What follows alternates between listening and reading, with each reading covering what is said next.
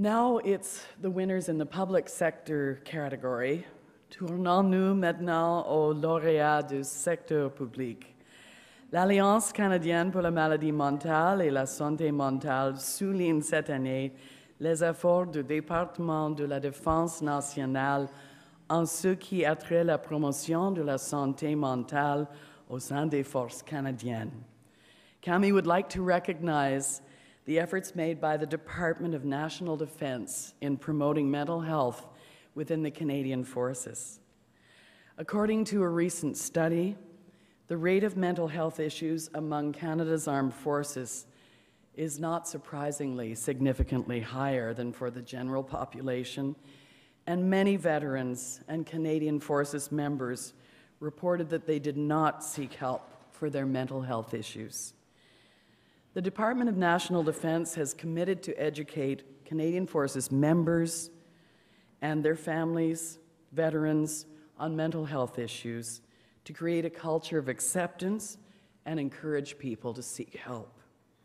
Today, CAMI is recognizing this commitment by awarding 3 key members of the department a Champions of Mental Health Award. Their collective efforts have increased awareness of mental health issues among the forces and have helped encourage veterans and soldiers to seek help. La CMMSM reconnaît ce soir les engagements de 3 individus distingués au sein du département de la Défense nationale. On les nomme tous les champions de santé mentale. L'Alliance désire accentuer que c'est grâce à leur contribution. The first award recipient joined the military in 1983. He has served in several missions abroad, including Rwanda in 1994-95 and in Afghanistan in 2007. Faced with his own undiagnosed post-traumatic stress disorder upon return from Rwanda, he took a personal interest in the way that the Canadian Forces was dealing with mental health issues at the time.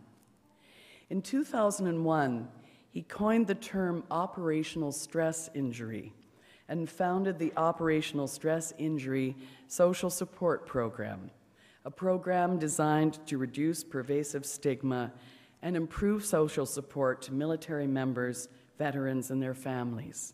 And he was awarded a Meritorious Service Cross for his efforts in this area in October 2007. He was named the Operational Stress Injury Special Advisor by the Chief of Military Personnel and has since launched a Canadian Forces-wide workplace education program to raise awareness of mental health.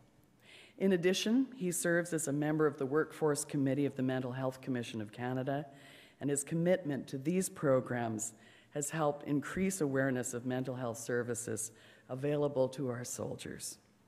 Ladies and gentlemen, it is with great pleasure that I call to the stage Lieutenant Colonel Stéphane Grenier, champion of mental health in the public sector.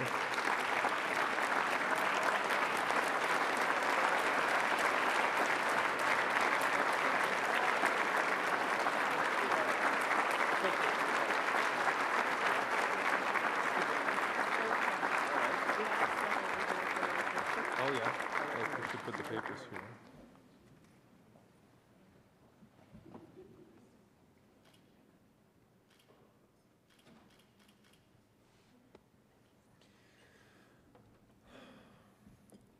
Is Phil in the room? Where's Phil? Am I okay? Are we good? Okay. All right. All right. I thought I'd lighten up the mood a bit there, Phil. I'll have to apologize before I start speaking because for those of you who have issues, you know that sometimes that psychological prosthesis doesn't fit too well, right? And so this week my psychological prosthesis isn't doing too well, but that's okay. It'll fit better next week. It's probably the humidity. I'd like to start by saying that, and I'll do the reverse than what Phil did. I'll start with the family. because, and I could feel that Phil was, had to go, but I'm going to do the reverse here, Phil. I want to start by acknowledging the families. They're the ones who stitches us back when we come undone. Unbeknownst to the workplace, unbeknownst to our leaders and our bosses, our families stitch us back together when we come undone. And I'm very grateful for that.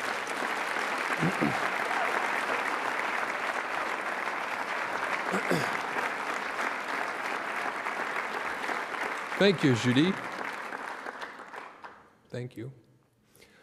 I'd like to also apologize to all my staff who have to endure me on my good days and bad days, and there's a few in the back there. I always tell my wife, I don't know how these people put up with me. I would not want to work for me. And so I apologize, Marianne, Trish, and the others. In 2001, when I started this journey, I had somewhat recovered. And you can see I haven't fully recovered yet, but I'm working on it. But my goal was to give a voice to veterans, a voice to soldiers, and I wanted to give them a niche inside the solution of helping those who are suffering. And I need to acknowledge that, you know, a great idea is a great idea. But a person by the name of General Christian Couture, who had to me the mojo, he was very human. I think General Latinchuk is a very human person. General Semyonov in the back, he's always in the back. He never wants to be pointed out, but I'm going against orders, sir, I'm pointing you out. These are the types of people who have the mojo. They understand the humanity of being a soldier. And without the soil that you're provided, you can sow all the seeds you want, it's not going to grow.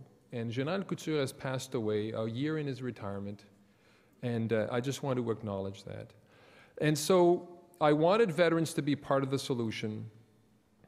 And I remember recruiting my first peer support coordinator in the hospital, and that wasn't such a great idea, wasn't it, Surgeon General and the other psychiatrists in the back?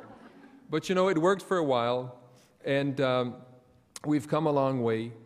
And every time I speak to a soldier, and I was on the phone this week with a corporal from 2PPCLI in Shiloh, and he was saying, you know, thanks a lot, sir, you really made a difference. And his company sergeant major was telling me, thanks a lot, sir, you know, you helped us out here. And I told the young corporal, I said, and a bit like what you said, Laurie. He says, what can I do for you, Colonel? What can I do to help this whole issue? I said, prove them wrong. Prove them wrong. Go to the unit. Put your uniform on. Go to work. Work at therapy. Be treatment compliant. Listen to the doctor.